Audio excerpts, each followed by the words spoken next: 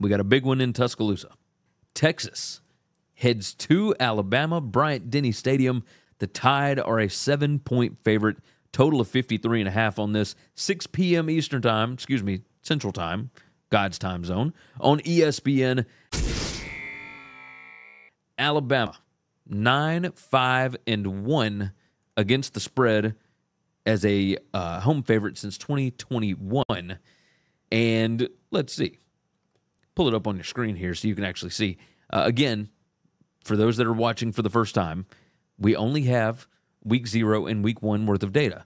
These are raw stat projections. My power number is at the top up here.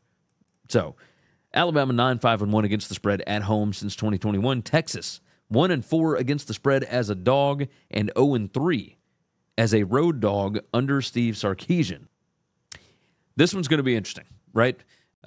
You look at, Texas was terrible against the pass last week. Now, they only gave up 10 points to Rice, but regardless, PPA per pass, number 109, number 104 in passing success rate allowed.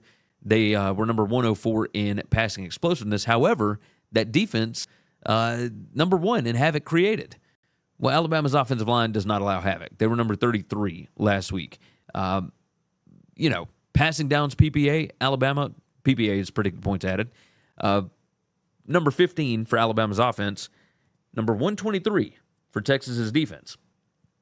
Now, the question is, because Alabama is going to have to run the football to set up the pass, right? Alabama meets Texas tomorrow. How funny. How funny. Thanks a lot, Apple.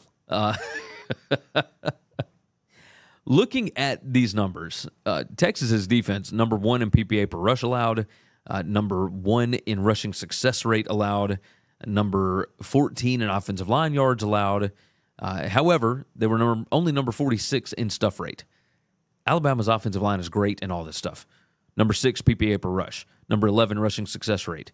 Number 44 in rushing explosiveness, which is something Jalen Milroe is going to be all over that, right? But you look at the other side of the ball.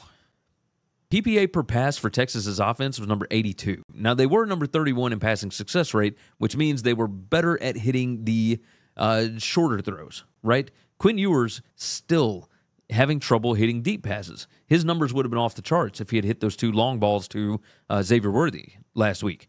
But looking at this Alabama defense, a lot of this is going to be dependent on whether or not Key and Malachi Moore are healthy for that defense, and whether or not Alabama's edge rushers can get home against that offensive line. Here is the thing to pay attention to. Texas's offense, number 126 in havoc rate allowed, and that was Rice's defensive line. Alabama, number 41 in havoc rate created. So, it's something to pay attention to. PPA per rush, Alabama was only number 119. Number 128 in rushing success rate allowed. But this is non-garbage time against Middle Tennessee, so we'll see. But same thing for Texas. Texas never really got into garbage time. They were number 58 in rushing success rate, number 55 in PPA per rush. This Texas offensive line, not awesome as far as stuff rate goes, but neither was Alabama's defensive line. I'm kind of curious about this. This is going to be the matchup to watch for me. Is what is Texas capable of doing on the other side, right? And so, looking at this, it's Alabama at home, night game where the fans actually feel threatened for once. I'm going to go ahead and take Alabama to cover the 7, even though I don't feel great about it. We'll see. We'll see what happens. Thanks for listening to Winning Cures Everything. Make sure and follow me on Twitter @GaryWCE. If you want to toss in a question, you can email me, Gary@winningcureseverything.com. Make sure and hit that subscribe button, and we'll see you next time.